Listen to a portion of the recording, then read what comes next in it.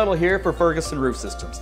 For 43 years, Ferguson Roof Systems has been protecting Oklahoma's homes and businesses with quality roofing services. Their goal was to be the most honest and dependable roofing company in the state, all while providing free services such as lifetime labor warranty and annual inspections. Well, mission accomplished with thousands of client testimonials, an A+ Better Business Bureau rating, and a 5-star rating on Google.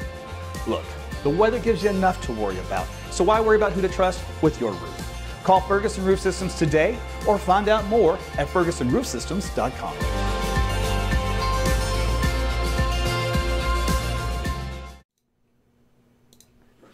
Happy Friday to you. Meteorologist Aaron Tuttle back with you here at just about 10 minutes before noon. Do a quick live weather update as far as what is happening out there with the weather.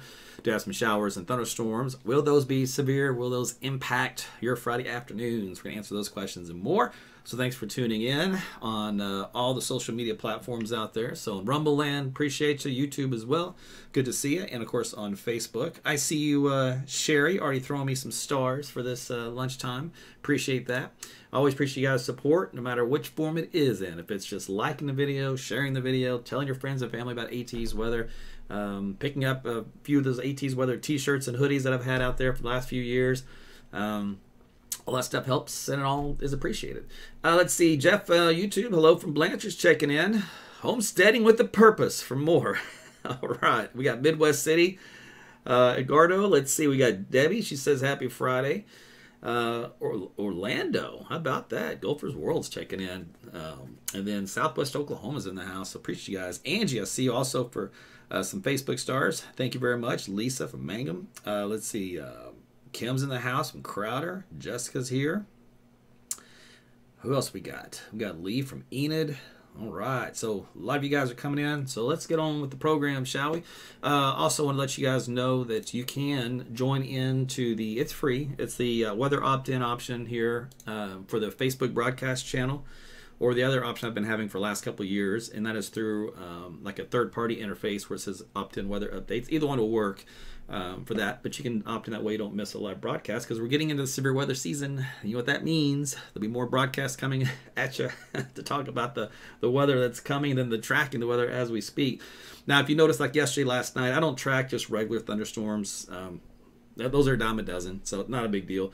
I track the tornadoes, and then I'll track a severe thunderstorm if it is a magnitude of significance. In other words, ridiculously large hail, you know, winds gusting over in excess of like 70, 80 miles per hour. That kind of stuff I'll track because those are on the rare end. Everything else is garden variety, typical stuff we get here every year, every spring, etc. All right, let's take a look outside. Currently, we've got cloudiness still. You might even have some sprinkles in your neck of the woods. Otherwise, temperatures have cooled down. My goodness, got winds gusting out of the north-northwest here. My temperatures dropped down to 43 degrees. It's a lot cooler than it was just a little while ago. So unfortunately, that is what we're going to have to deal with here for the rest of this afternoon, as those temperatures will not be recovering. If we take a look elsewhere across the state, you can see that the numbers are into the 40s into 40s into central Oklahoma, but dropping into the 30s in the Panhandle. Actually below freezing once you get north and west of Woodward and Arnett, and then into the 50s still in southeast Oklahoma. So it is cold across the whole state, but as far as, you know, what we saw yesterday, that's long gone. There is a little thunderstorm right here around the village coming into Edmond and Piedmont, little bitty guy, no big deal. Otherwise, some other light showers scattered here from Hennessy, Kingfisher, Weatherford, Bessie. All this stuff is just light to moderate rainfall down here south into southern Oklahoma as well. Wynnewood down here to Velma and Duncan, and all this activity is moving off to the east today, so we're going to get more rainfall moving through here as we speak over the next few hours, and then everything kind of clears on out for later into tonight. Now, rainfall amounts are pretty significant. We had anywhere from really a quarter to about 3/4 of an inch of rain here in central Oklahoma. So that's a pretty good rain over a period of time. Here in the little green area, that's about an inch of rain. Down here in southern and southeast Oklahoma, a lot more, inch and a half in some cases. Now I know there's some spots up here, didn't get a whole lot north of Tulsa, and kind of spots out here in northwest Oklahoma.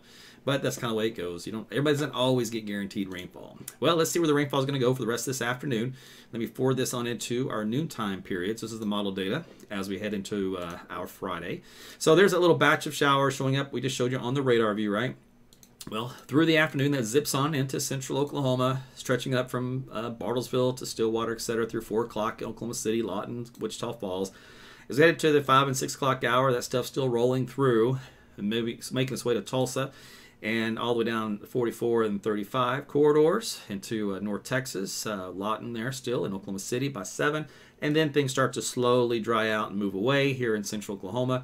So we'll start to wrap up our rain late this evening, so probably by after 8 o'clock here in Oklahoma City. Otherwise, still raining in Tulsa around 8 to 9, and then down south, and then more showers and a few thunderstorms in southeast Oklahoma. Very, very weak, by the way. I do not anticipate any severe weather in Oklahoma for today. Just a few weak thunderstorms, a little bit of lightning. That's about it. There's still some heavy rainfall around midnight hour in eastern Oklahoma this today into tonight, and then around 1 or 2 o'clock in the morning.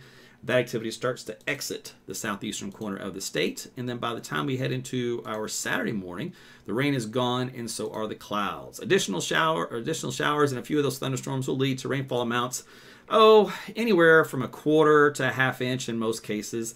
If you get a really good downpour, that trains over a couple areas, like here out to the east, maybe up here to the north, and these little blue spots, models try to do their best at picking those out. They don't ever do that good of a job, but point is, some people get probably up to about a half to maybe 3/4 of an inch of rain in addition to what you've already seen. But otherwise, most of us probably in that quarter to half inch sweet spot.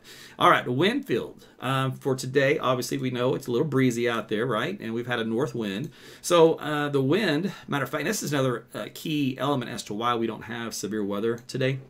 If you notice, this is a snapshot of 2 o'clock in the afternoon. These wind barbs are out of the north down here in southeast Oklahoma. So if with severe weather ingredients, you usually need a south component to the wind, and you also need some warm and humid air mass to work with, and all that's missing for the rest of today as the system moves through. Needless to say, the north winds will continue overnight. I'll move this on ahead into tomorrow morning, 6 a.m. Winds do lighten up a bit, and then we'll have a north wind on Saturday. Still, I'll show you the gusts, but otherwise sustained winds up around 10 miles per hour or 15. And then as we head on into Saturday night, things become light and variable. And on Sunday, we'll start today a very, very light southwesterly breeze. Otherwise, really not much wind at all for the first part of our Sunday. Then the afternoon, it'll pick up out of the southwest a bit more, around 10 to 15 miles per hour across the western half of the state, with probably a few gusts higher than that. So overall, the weekend looks really good. Clouds will be getting out of here. Sunshine will return. The winds will start to die down. It'll still be cool, though. I'll show you those temperatures here in a second. But let's take a look at the wind gusts. So for this afternoon, there's some gusts in here around 30 to 40 miles per hour at times. So still a little breezy today. Like I said, that those wind gusts will calm down after tonight. So there's 7, 8, 9, 10, 11. Still across the state, 4, 5, 6, 7 a.m. And now we get into tomorrow, and you start to see the winds will calm down here starting in northwest Oklahoma, up around 20 to 30 in central Oklahoma for a little while longer. But look how quickly they diminish during our Saturday morning. So by lunchtime, you still have a few gusts down here around 20, 25. Otherwise, the rest of the state is calming down, especially heading into Saturday afternoon. So much better, which is good because, like I said, it's going to be a little chilly on Saturday morning. So if you've been planting, I got some bad news for you. Let's go on into Sunday. Like I said, those winds will return out of the southwest in southwest Oklahoma. Wind gusts here, manageable. Looks like up around 20, maybe, yeah, it's about it, 20 miles per hour. It's not a huge day for wind until it looks like late in the evening. There's about 25. All right, so that's kind of look the way the winds go. Now, temperatures. Models, of course, will not be perfect on forecasting overnight lows. They'll get pretty close. So what I always caution this time of the year, low-lying valley areas, if you're prone to get a freeze when the rest of your neighbors aren't, you're one of those ones you got to be prepared and just kind of protect your plants. So really anywhere if you live in, I would say the I-35 corridor, Ponca City, Stillwater, Oklahoma City, down to Chickasha, kind of around the Lawton area, kind of in this real red line you see here. Even though the models don't have it hitting freezing, some of you are going to hit it. Now, it will for sure be in the blue area for everybody, around this other secondary red line from Enid down like, Weatherford, back out here maybe to Cordell, and then you got Elk City back out here. So again, it'll be a freeze, hard freeze in this part of the state to the Panhandle, where they'll have temperatures into the lower 20s in the morning. Now, again, that's not unusual this time of the year. This is early March. That does happen. That's why we always kind of warn you. Usually, the rule of thumb is Easter. You don't even plant till Easter. So every time you do that, you risk it. All right, so for Saturday afternoon, though, we're going to warm you back up, but not a whole lot. We'll be in the low 50s. So it'll be a little chilly for you on your Saturday. So if you do some outdoor gardening, you might have to put the old long sleeve shirt on just to stay warm. Otherwise, it gets better for Sunday afternoon, but not before we get another cold morning. So Sunday morning, once again, the models are kind of favoring all these little low-lying valleys, all kind of hit and miss. We're going to have temperatures pretty close to freezing. Remember, you can also get a frost in this situation with light winds and clear skies. So pretty much a widespread frost across the state, and otherwise a light freeze for many of us. So again, protect your plants here in central Oklahoma, including the metro. Same thing for you guys in Tulsa. But by the afternoon, we should be back into the 60s, so much better end of our weekend than the way it started as far as the heat goes. And then if you want the extended outlook after that, temperatures look pretty decent. They're going to warm up quickly for Monday, Tuesday, and Wednesday. So the middle of the week is the pick of the litter, back into the upper 70s. And then by the time we head into the following weekend, why do we keep getting these cold fronts during the weekend? We're getting this all backwards. But now we're back into the low 40s. Friday, Saturday, Sunday, back into the upper 30s, mid 30s maybe even. So potential for the light freeze here for the following weekend. Otherwise, probably some frost around. But then temperatures recover 50s and 60s. So we get into that time of the year where these little roller coaster rides still happen through, usually about early April. So we got another 30 days of this. But usually the significance of them is less and less over time. But as always, if you've planted something a little early, you might want to give them a little extra love. And that way they still like you when the rest of the warm air comes and everything starts blossoming up. So that's the way that goes. Also, I hate doing it. I know you hate doing it. Everybody hates doing it. But you got to spring forward. So it's time to lose an hour. So I don't know, man. There's a time everybody can get us an argument over this whole thing as to the whole daylight saving time deal and whether or not we need it or don't need it anymore and why it started and how it started. That was back when they didn't have electricity. We moved way past then. That was for the farmers, and everybody kind of takes their pick because of kids at school and some, for work and your brain and all that kind of stuff, or when it gets dark and light. I get it. You're never going to please anyone, so we go back and forth to try to please no one. So that's the way it goes. So anyway, you're going to make sure you adjust your clocks Saturday night for that. Lee Rogers, by the way, thank you for the love and the stars here this lunchtime live. I appreciate that. You too, Kristen. And appreciate you guys checking in and saying where you're checking in from. Angie, thank you as well. And Brenda, also thank you for the stars. And Sherry, so very appreciative. Let me see real quick. Let me think there's anything else I wanted to mention while I'm thinking. Let me check you guys on YouTube. Make sure you guys are good. Yeah. Get a little pea-sized hail, are you? On Hefner and MacArthur. All right. That little bitty thunderstorm I showed you, it's got a little pea-sized hail in it. Let's see here. Let's go back to that. I'm just curious. Let's see what pea-sized hail looks like. You want to see it with me? This little guy right here. This little purple spot. See that right there? So that's when you get the little purple areas, that's when you usually get the hail within the storm.